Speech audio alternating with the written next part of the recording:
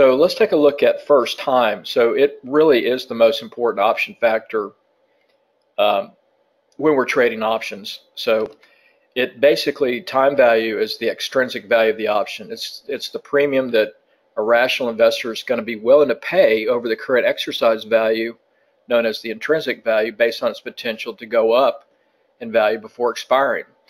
So this probability is going to always be greater than zero. Thus, an option is always worth more than its current exercise value. So, it's really the risk premium the option seller charges the buyer. So as a buyer of an option, you're going to be willing to pay additional money for that option because it gives you more time for your trade to work out. Now, as a seller, you're going to want money for that option that you're selling because that's risk. So the higher the expected risk, which really equates to volatility plus time, the higher the premium.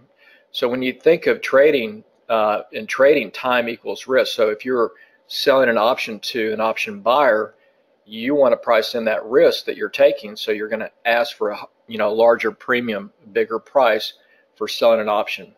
Now, conversely, time value can also be thought of as the price the investor is willing to pay, for that potential upside, for that additional time to let that trade work out and give him or her that potential upside, whether it be long a call for an upside move or long a put for a downside move. So time value or time decay is, decays exponentially to zero at expiration. So with general rule of thumb, it's going to lose a third of the value during the first half of its life, and it really accelerates 2/3 in the second half. So when you get into about 30 days out, that's when time decay really starts kicking in. So as an option gets closer and closer to expiration, moving its price then requires an increasingly larger movement in the underlying price of your security to offset that time decay that's hitting your option premium if you're long a call or long a put. So when you look out over the time curve, you can just kind of dramatically see how this time affects your option. So here's your typical time curve, and so when you're out 120 days, 90 days out, or 120 or further out, your time decay is pretty flat. I mean, it's a gradual little move. You can't even see it, but it's going to really start then accelerating once you get to 30 days from expiration.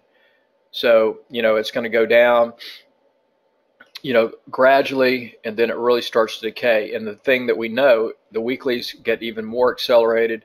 And what we know is that, a value, the option will go to zero. Time will go to zero.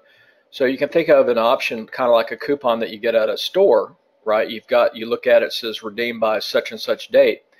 And if you don't, then you can't use that coupon and take advantage of that discount. So that's the same thing about an option. It's got time decay is eating away at that particular option, and it's going to be at zero. So it's the decaying asset if you're long options.